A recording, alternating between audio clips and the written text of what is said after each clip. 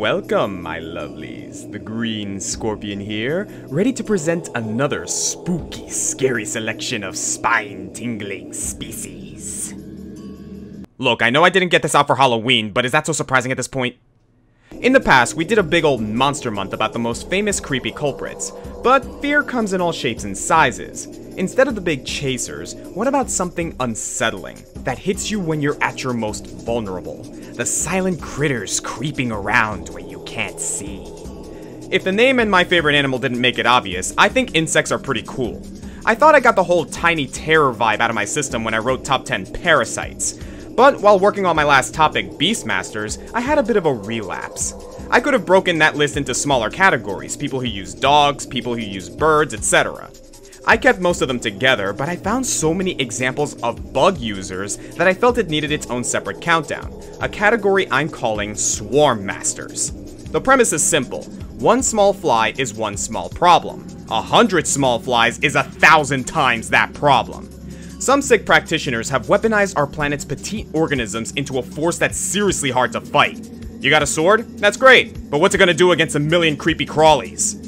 Not that they have to be insects. Any kind of vermin is fine with me. Rats, bats, arachnids. If you can call it an infestation, I call it a swarm. Other than that, the same rules apply. Though unlike some Beastmasters, Swarm Masters aren't usually picking up a new animal minion on the fly. Instead, they usually cultivate a collection which they keep prepared somewhere on their person, or can call at a moment's notice. Like, you know, Chino from Naruto. He'd be my perfect example, but this is a list about video game characters, so he'll have to sit this one out. Oh, and content warning. If you're freaked out by bugs, this is not going to be a pleasant experience. No shame if you flake out on this one, because bug spray and candles are not going to save you. These are the top 10 video game Swarm Masters.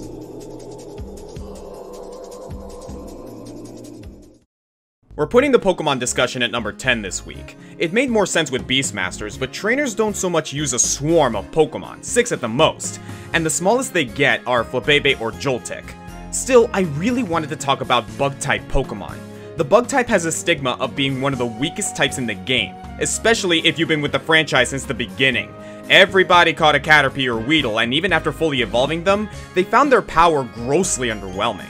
Even the cool ones like Scyther went down pretty quick. They'd add some better ones here and there, but it wasn't until Generation 5 that we started getting more consistently good bug Pokemon. Same goes for the bug catchers, notably weak trainers you battle in the early game forests. All 3 bug-type gym leaders are kind of jokes, and while one guy managed to sneak the type into the Elite Four, even he's underwhelming. Then we have Sun and Moon, which decided to hand the type off to its villainous team leader. Interesting move. Guzma is the head of Team Skull, admittedly one of the least effective teams in Pokemon history, but there's a reason for that. We find out that Guzma was once a young trainer like us, taking on his island trial around the same time as Professor Kukui with the intent of one day becoming a captain. At some point he went off the rails and dropped out, deciding that instead of being successful by the standards of ancient Alolan tradition, he'd be a success on his own terms. He filled in the ranks of Team Skull with disassociated youths, and had them steal every shard of Beginium Z so that he'd be the only one to ever use it. He laughs at Kukui's mission to establish an official Pokemon League, because what's the point of trying to succeed in anything, am I right? So we eventually get the chance to fight this slacker. What you got, bro? A Spupa, or a Venomoth, or— oh my god, what is that thing? Guzma's ace, Golisopod, is the evolved form of Wimpod, which is pretty much Generation 7's Magikarp. A useless pile of suck that becomes fierce if you put the time in. Interesting that a guy who gave up on his dreams is using the poster boy for harbored potential. As the game goes on, he adds to his team with some of the heavier hitting bug types in the dex. The lightning charged Vikavolt, a pincer that he actually mega evolves if you meet him at the battle tree, and though Masquerain was never what I'd call a good Pokemon, his at least has some surprises like Ice Beam tucked away. And with Beginium Z, Guzma holds the key to the ultimate bug type move, Savage Spinout. Your psychic and dark types are doomed. But to get back to his character, what's the point of Team Skull? Most of its members are other kids who have dropped out from their hopes and dreams. Maybe Guzma started Team Skull as a haven for all these wayward washouts. They're all like little Wimpods, just waiting for someone to put in the time and help them. But somehow Guzma lost his way, and rather than giving the kids an alternative way to grow, he's just helping them wallow in their lack of a future prospect. At least until you save Guzma from Ultra Space, after which he immediately disbands Team Skull and lets the little bugs fly free. There's definitely some subtext there. And as a guy who will help you fight the rest of the villains in the Pokemon series, he certainly shows off the potential of the bug type. And honestly, I don't think it's the weakest type anyway. That'd probably be Ice or Rock for having so many common weaknesses. Bug's one of my favorite types actually. It's a surprise counterpick, and Guzma is a surprise countervillain.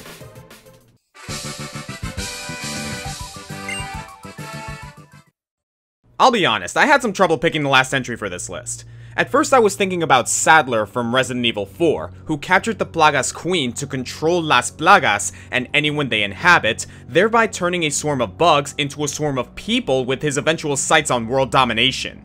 Then you got the Gravemind, who with the Flood is planning the same kind of thing on a galactic scale. There's a lot of overlap we can do with top 10 parasites actually, but those are more long-term military strategy, where I want characters using bugs moment to moment in the heat of battle. And again, they don't always have to be bugs, which brings us to Diablo 3. The Witch Doctor combines elements of some classes from past games, mainly the Sorceress, Druid, and Necromancer. So he's got a lot going on, but mainly he's made up of the kind of creepy forest stuff that usually gives the heroes trouble in an Indiana Jones movie. I've always been interested in that term though, Witch Doctor. Originally, the job of a witch doctor was to provide medicine against witchcraft. They were strictly non-magic because magic is scary and bad and I don't want that. But with European explorers misinterpreting these practitioners and their herbal remedies within different indigenous tribes, the term witch doctor became synonymous with, well, witches. Kind of ironic, really. And this is the approach that Diablo takes with its witch doctors. Just a whole bunch of unsettling spells, but at least the doctor's not based on any specific cultures. In this world, they're more like spiritual bouncers, able to sense the flow of life and death through the realms. And when demons are killing too many people at once, well, the witch doctor's gotta step in to tip the scales back to normal. Acting as a summoner, the witch doctor has a lot of pets, some of which I wouldn't really count in this category, such as zombies and skeletons. But other than that, they're like a best of Moses plagues. You got armies of frogs that explode on contact, sprays of flaming bats, spiders that burst from the corpses of defeated zombies, and even a swarm of locusts that will jump to new targets when they're done with the first one. There's certainly variety here, and rather than keeping one army on the field at a time, the Witch Doctor constantly switches to new pests while his other spells cool down. And yeah, I know I keep saying he, but that's because the quote-unquote canon Witch Doctor is a gentleman named Nazebo. He represents the class in Heroes of the Storm, bringing along some toads and spiders, and gargantuans, which are pretty much voodoo golems. Yeah, that definitely doesn't count as vermin, but I think he still has enough to qualify as a Swarm Master, even if he doesn't put all his eggs in one basket. Or all his egg sacs in one phylum?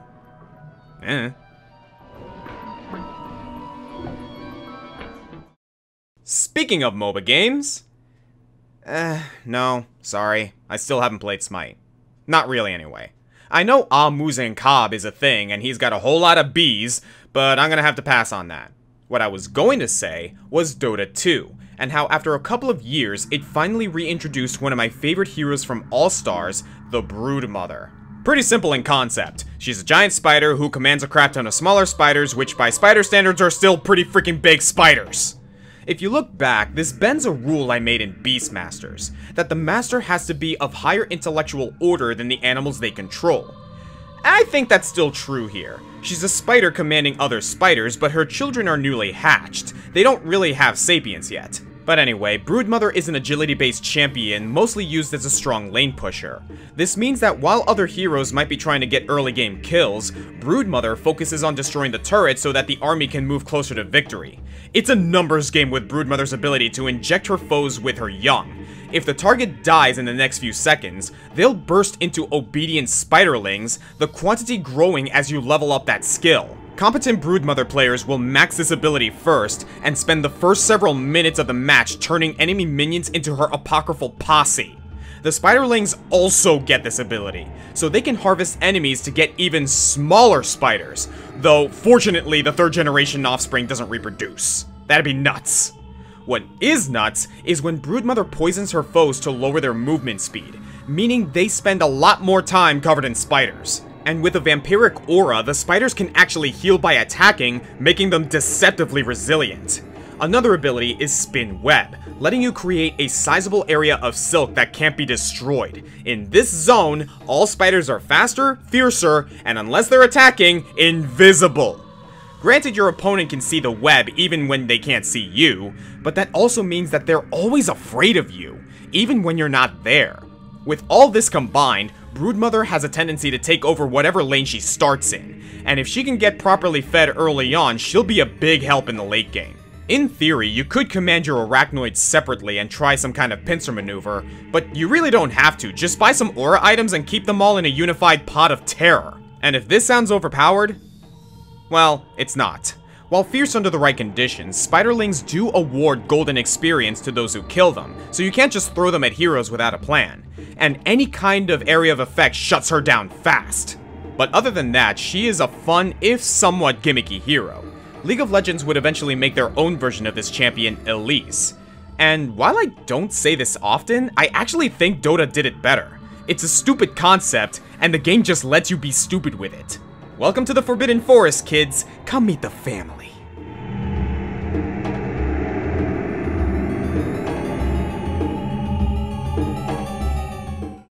One thing I've always admired about the Castlevania series is how it pulls its monsters from so many different sources. Even in the first game, we were mixing Greek mythology with Gothic horror, and by the time we got to the DS titles, plenty of Hebrew demons join in on the fun. And wow, these have to be some of the scariest! Take Dawn of Sorrow's Abaddon, for example. His name is actually taken from the 5th angel of the end times, who is prophesied to open an abyss in the earth and call forth locusts the size of horses, with human faces and lion teeth that would leave plant life alone but torture mankind for 5 months straight. That shit's in the Bible, Revelations chapter 9, look it up! Glad they didn't teach that part in Sunday school, I'd still be having nightmares. In comparison, Dawn of Sorrow's Abaddon is rather tame, and suave, dare I say, rocking a tailcoat over his cricket legs and directing lines of normal-shaped, but still quite large locusts with a conductor's baton. And that... well, that's really the whole package right there. Not much to him once you get past the horrific source material. Like a lot of bosses in the later Castlevania games, he can be really difficult if you're not prepared, and absolutely trivial if you approach it the right way.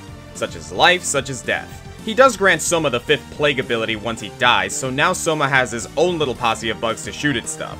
I always liked abilities like this, like remember the Hornet Chaser in Mega Man 9? Love that thing! Hornet Man is a similar concept, but Abaddon does it better with longer, more complicated patterns of bugs, and he even makes a reappearance in Portrait of Ruin. I guess it's also worth mentioning there's a boss by the same name in Lords of Shadow 2, but besides the fact that he has minions that spawn from these gross cocoon things, they really aren't following the same bug motif. He may be simple, but I rather respect the dapper Grasshopper Man. He's a maestro of the macabre, here to play you a swarming symphony.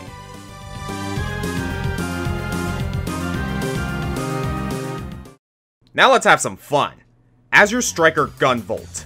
Made by the team behind Mega Man Zero, Gunvolt plays similarly, except instead of robots, you and your opponents are all adepts, which in this world means you have superpowers.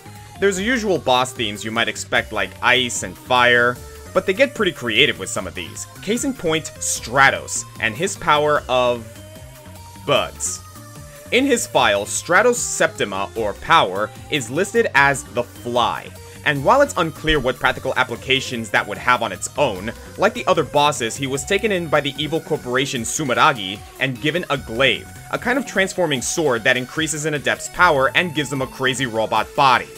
Now, Stratos can convert his body into a swarm of fruit flies to get around, or just shoot fruit flies from his hands. And I mean a lot of fruit flies. A cool thing about this game is how the bosses usually start messing with you before you even get to their boss room. And in Stratos' level, screen-filling waves of flies occasionally pass by. Your electric shield will protect you, but God help you if you're caught off guard without any energy to keep the bug zapper on. You'll be eaten alive. Speaking of eating, each boss of the Sumeragi 7 represents one of the 7 deadly sins, something that made me feel really smart when I put it together. But then I realized that the sin is right there in each boss's title. The prideful silhouette, the slothful conjurer. So then I just felt dumb for not realizing it sooner. Anyway, Stratos is this group's gluttony. And I gotta say, this is a pretty cool take on my least favorite sin. Most of these sin-themed rogues galleries would have Gluttony be some big fat guy, the lowest hanging fruit imaginable.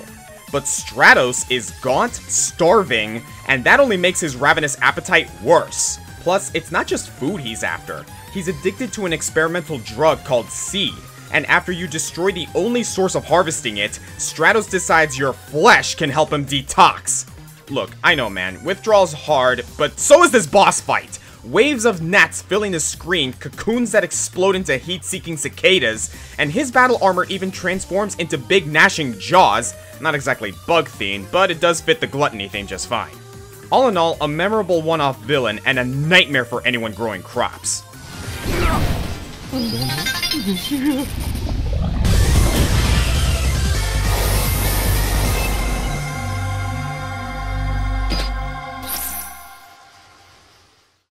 Now, there's a difference between being a Swarm Master and just waxing the whole bug motif. Like Zadira, lots of really cool spider moves, but she actually isn't using a swarm or a brood or anything, just being bug-like.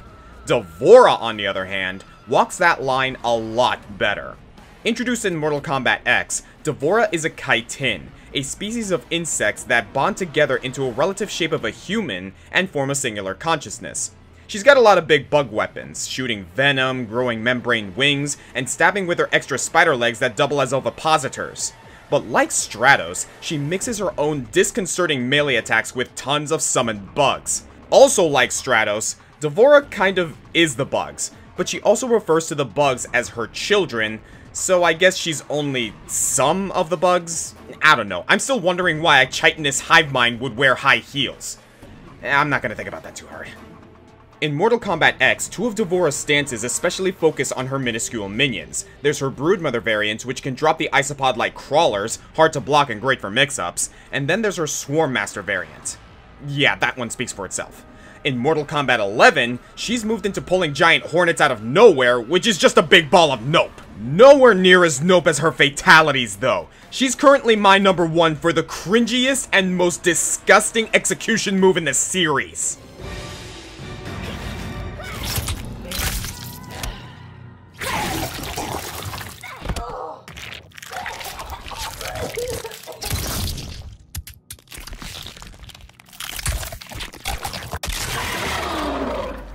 Fatality.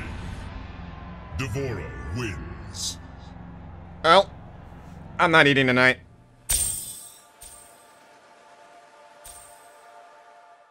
For number 4, meet the 10-foot-tall walking war machine, General Rom from Gears of War. I may not be a Gears fan, but you can't deny how much it influenced the shooty-shooty bang-bang genre, so I'd be remiss not to talk about Rom in those games first. And looking over the first game, yeah, Rom is an absolute unit. He's a general of the LOCUSTS, who after generations of living passively in their subterranean civilization have decided to invade the humans on the surface. And despite the name Locust, Rom and his people aren't actually bugs, they're more reptilian. But Locust does perfectly describe the sheer ferocity of their attacks, and they utilize a lot of weaponized creepy crawlies like the spider-like Reavers, this Alaskan bullworm, and of course, the Krill. Clarification number 2. These Krill aren't those aquatic microorganisms that whales like to eat. They're more like piranha bat moths. What is with Gears and its alien names? Misnomer or not, the Krill are kind of terrifying. They can eat a man down to nothing in a matter of seconds, and tend to show up in the millions, a krill storm as they call it.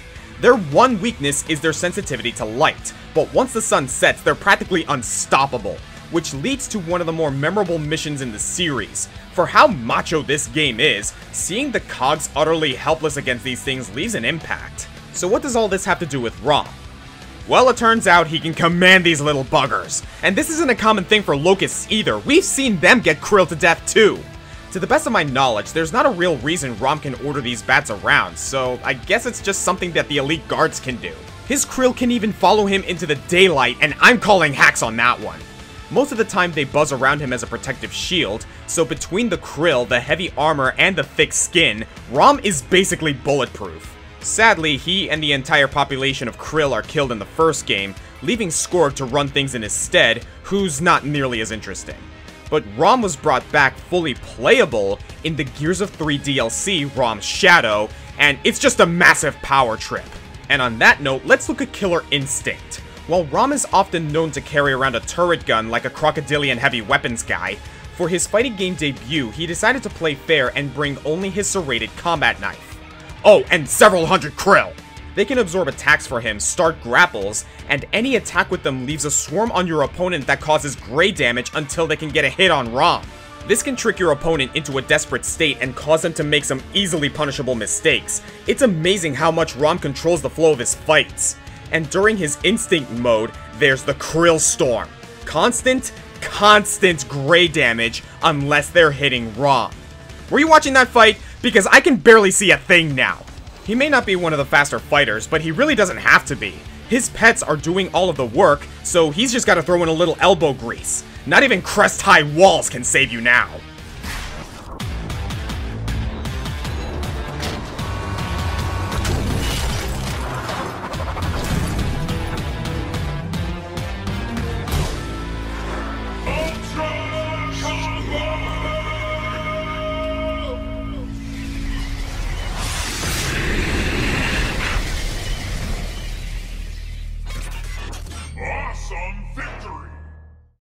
The Legend of Zelda series is beloved for many reasons, but one that doesn't get enough credit is its sense of personality, particularly with NPCs. I've already talked about how memorable its shopkeepers are, but each game also hosts a hive of one-off quest givers that'll stay with you for years to come.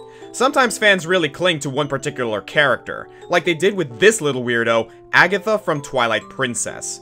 There's not a ton to her, she's just a little girl who really likes bugs. Really likes bugs. Like, I'm talking morbid obsession. She claims she's the princess of insects, has invited 24 golden bugs from across Hyrule to attend her ball, but they must have gotten lost on their way there. Surely a strapping hero like Link can gather them up for her. And that's about as far as it goes. Find some bugs and you'll get some rupees and wallet upgrades. It's just the way she talks about them, though. Like, apparently she can really talk to them, she sings songs for each bug you bring her, implies that she really likes it when they sting and bite her, and I don't know about anyone else, but I think this girl might need a little help. Maybe we should stage an intervention or something? So, yeah, one-off character at the end of it all.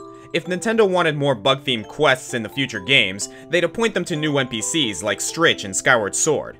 That's what makes each game feel so fresh, but wait! Go back! Said the franchise. That design is way too interesting to just be the girl who upgrades your wallet.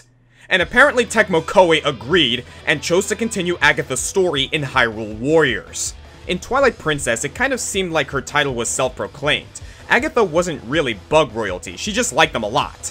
Or maybe she was. The ambiguity is part of the fun. But in Hyrule Warriors, yeah, Agatha is back and ready to show you her true power. Not only can she finish her basic attack strings with lines of butterflies, she can summon giant butterflies to ride on, or enormous rhino beetles to crash through enemy battalions. She even grows golden bug wings for one of her Muso attacks. I always thought the gold color was just to make the collectible bugs stick out, but now it makes total sense that they're somehow magical. And small hilarious detail, Agatha can pick locks. You find this out during the Twilight Invasion scenario, and she claims that she learned it from termites. So how do we compare Rom, who's practically unstoppable, to Agatha, who's maybe more vulnerable but also takes out enemies at a faster rate? Well, Rom usually has a minigun or something, and Agatha, besides a basket, a parasol, and some small-time magic, fights mainly with bugs. So yeah, a giant hulking harbinger of destruction just got beat out by a little fairy princess. I have a weird job.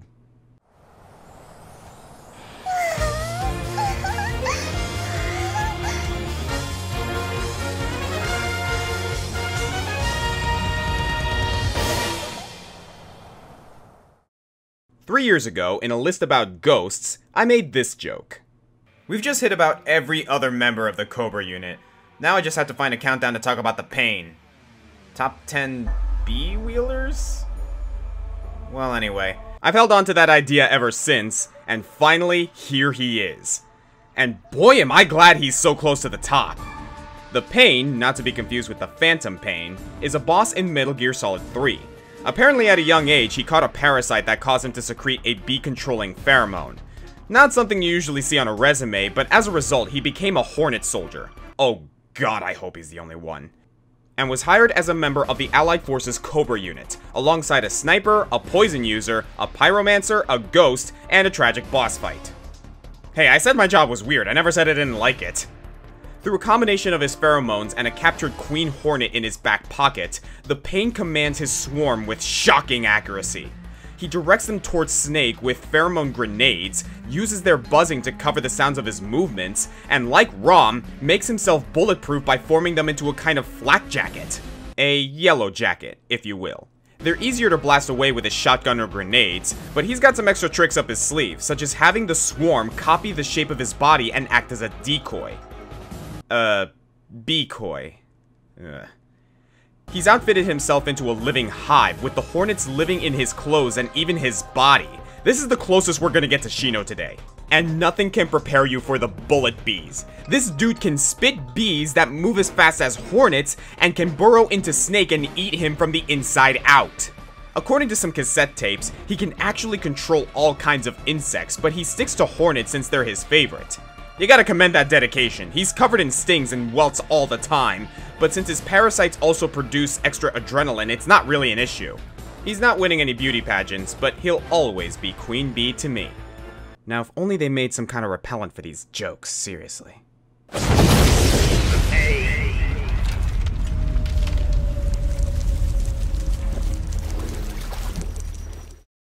If we're sticking to purely bugs and purely things much smaller than oneself, then yeah, the Pain takes the cake.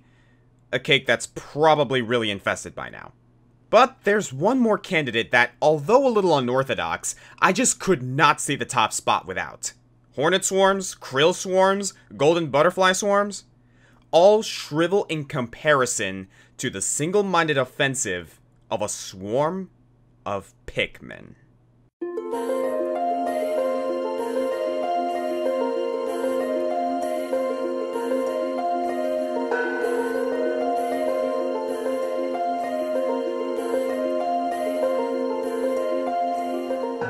Trapped on an alien planet with a toxic atmosphere, Captain Olimar, lowly delivery man of the Hokutate Freight Company, hitched up his bootstraps and asserted himself as the leader of a subservient race, half flora, half fauna.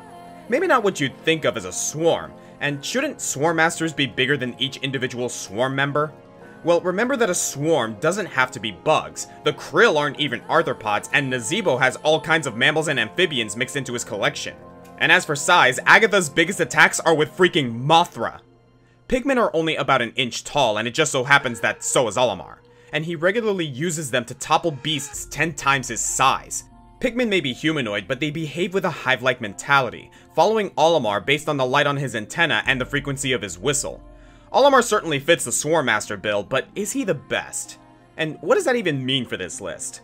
Well, by virtue of the fact that he's basically commanding a tiny little army of mites, Olimar is pretty good at what he does. While at home, he's bossed around by the company president. Here on PNF 404, he's the king, the CEO, and the commander-in-chief, flinging Pikmin onto his aggressors so they can latch on and beat the beasts to death.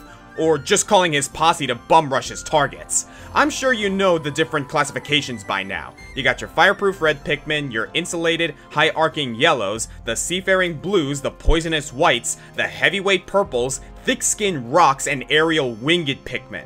I know those last two premiered in Pikmin 3, which start a different group of Pikmasters, but Olimar still uses all varieties in Pikmin 3's challenge mode, and he's got more games under his belt than Louis, Alf, and any other pilots. Maybe Olimar's not the most formidable threat on this list, that still might be Rom honestly, but Olimar's movesets are completely committed to his swarm. No knives, no guns, not even a parasol.